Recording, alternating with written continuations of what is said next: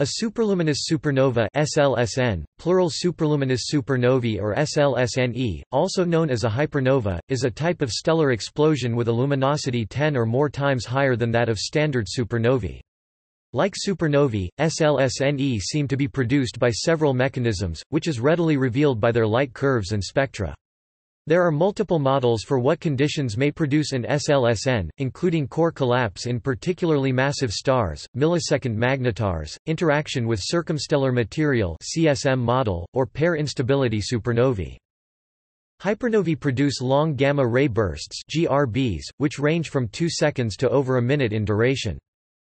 GRBs were initially detected on July 2, 1967 by U.S. military satellites in high orbit, which were meant to detect gamma radiation. The U.S. had suspected the USSR of conducting secret nuclear tests despite signing the Nuclear Test Ban Treaty of 1963, and the Vela satellites were capable of detecting explosions behind the Moon. The satellites detected a signal, but it was unlike that of a nuclear weapon signature, nor could it be correlated to solar flares. Over the next few decades, the GRBs posed a compelling mystery. Gamma rays require highly energetic events to be produced, yet GRBs could not be correlated to supernovae, solar flares, or any other activity in the sky. Their brevity made them difficult to trace. Once their direction could be determined, it was found that they were evenly spread across the sky. Thus they were not originating in the Milky Way or nearby galaxies, but from deep space. In February 1997, Dutch-Italian satellite Beposix was able to trace GRB 970508 to a faint galaxy roughly 6 billion light-years away. From analyzing the spectroscopic data for both the burst and the galaxy, Bloom et al. Concluded that a hypernova was the likely cause. That same year, hypernovae were hypothesized in greater detail by Polish astronomer Bohdan Paczynski. The first hypernova observed was SN 1998 BW, with a luminosity 100 times higher than a standard type Ib. The first confirmed superluminous supernova connected to a gamma-ray burst wasn't found until 2003, when GRB 030329 illuminated the Leo constellation. SN 2003 DH represented the death of a star 25 times more massive than the Sun, with material being blasted out at over a tenth the speed of light. In June 2018, AT2018 Cow was detected and found to be a very powerful astronomical explosion, 10 to 100 times brighter than a normal supernova. Today, it is believed that stars with M40M produce superluminous supernovae. Topic: Classification. Discoveries of many SLSNE in the 21st century showed that not only were they more luminous by an order of magnitude than most supernovae, they were also unlikely to be powered by the typical radioactive decay that is responsible for the observed energies of conventional supernovae. SLSNE events use a separate classification scheme to distinguish them from the conventional type Ia, type Ib, IC, and type II supernovae, roughly distinguishing between the spectral signature of hydrogen-rich and hydrogen-poor events. Hydrogen-rich SLSNE are classified as type SLSN2, with observed radiation passing through the changing opacity of a thick expanding hydrogen envelope. Most hydrogen-poor events are classified as type SLSNI, with its visible radiation produced from a large expanding envelope of material powered by an unknown mechanism. A third less common group of SLSNE is also hydrogen-poor and abnormally luminous, but clearly powered by radioactivity from 56 Ni. Increasing number of discoveries find that some SLSNE do not fit cleanly into these three classes, so further sub-classes or unique events have been described. Many or all SLSNI show spectra without hydrogen or helium but have light curves comparable to conventional type IC supernovae, and are now classed as SLSN-IC. PS1-10 AFX is an unusually red hydrogen-free SLSN with an extremely rapid rise to a near-record peak luminosity and an unusually rapid decline. PS1-11 AP is similar to a type IC SLSN but has an unusually slow rise and decline. Astrophysical models. A wide variety of causes have been proposed to explain events that are an order of magnitude or more greater than standard supernovae. The collapsar and CSM circumstellar material models are generally accepted and a number of events are well observed. Other models are still only tentatively accepted or remain entirely theoretical. Collapsar model.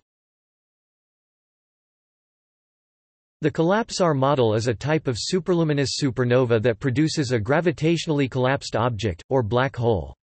The word collapsar, short for collapsed star, was formerly used to refer to the end product of stellar gravitational collapse, a stellar mass black hole.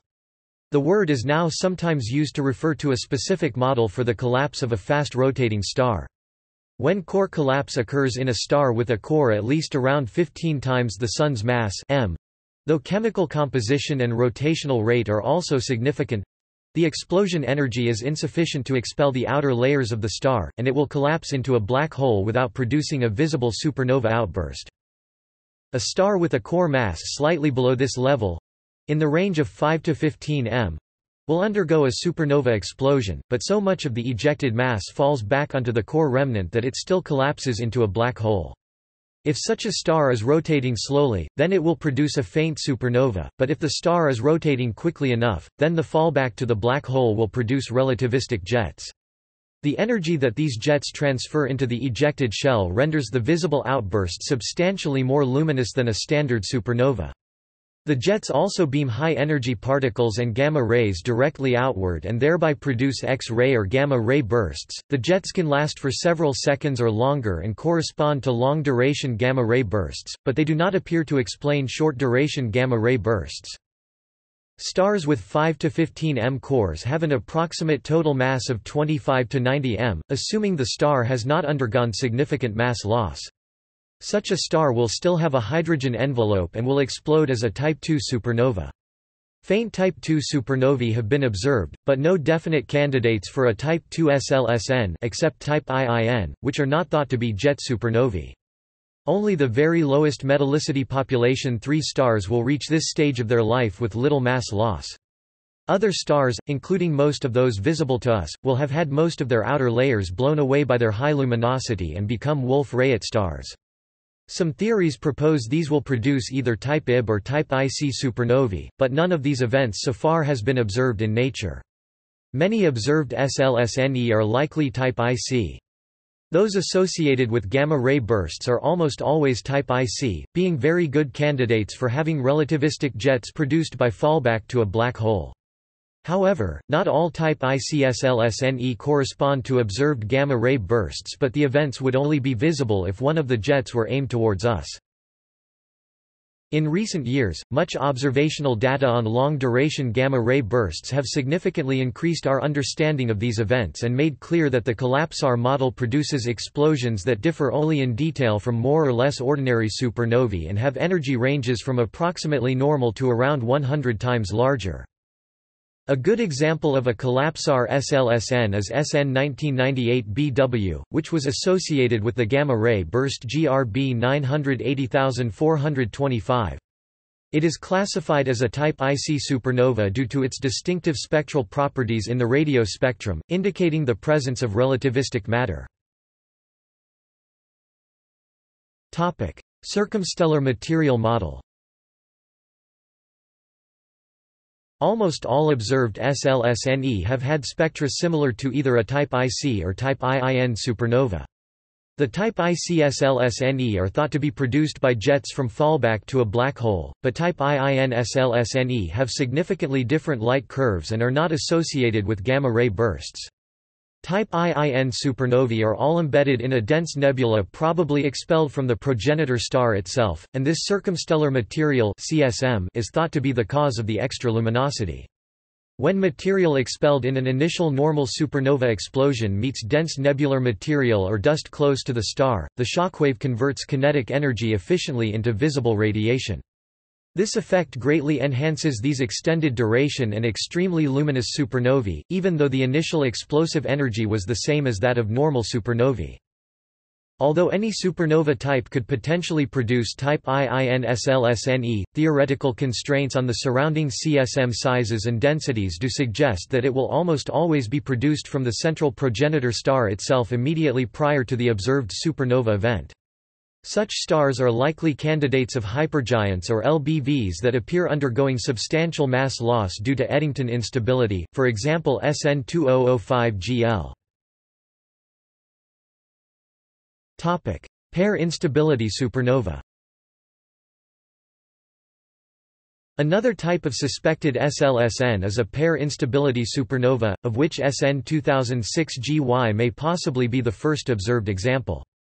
This supernova event was observed in a galaxy about 238 million light-years (73 megaparsecs) from Earth. The theoretical basis for pair instability collapse has been known for many decades and was suggested as a dominant source of higher mass elements in the early universe as supermassive population III stars exploded. In a pair instability supernova, the pair production effect causes a sudden pressure drop in the star's core, leading to a rapid partial collapse. Gravitational potential energy from the collapse causes runaway fusion of the core, which entirely disrupts the star, leaving no remnant. Models show that this phenomenon only happens in stars with extremely low metallicity and masses between about 140 and 260 times the Sun, making them extremely unlikely in the local universe. Although originally expected to produce SLSN explosions hundreds of times greater than a supernova, current models predict that they actually produce luminosities ranging from about the same as a normal core collapse supernova to perhaps 50 times brighter, although remaining bright for much longer. Magnetar energy release. Models of the creation and subsequent spin-down of a magnetar yield much higher luminosities than regular supernova events and match the observed properties of at least some SLSNE. In cases where pair instability supernova may not be a good fit for explaining a SLSN, a magnetar explanation is more plausible. Other models.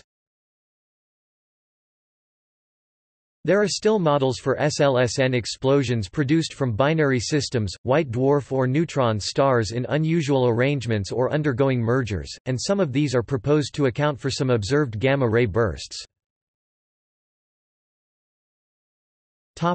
See also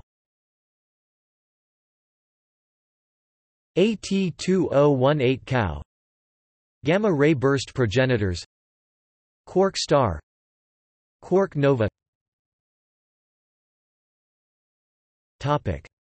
References. Further reading. External links. List of all superluminous supernovae at the Open Supernova Catalog.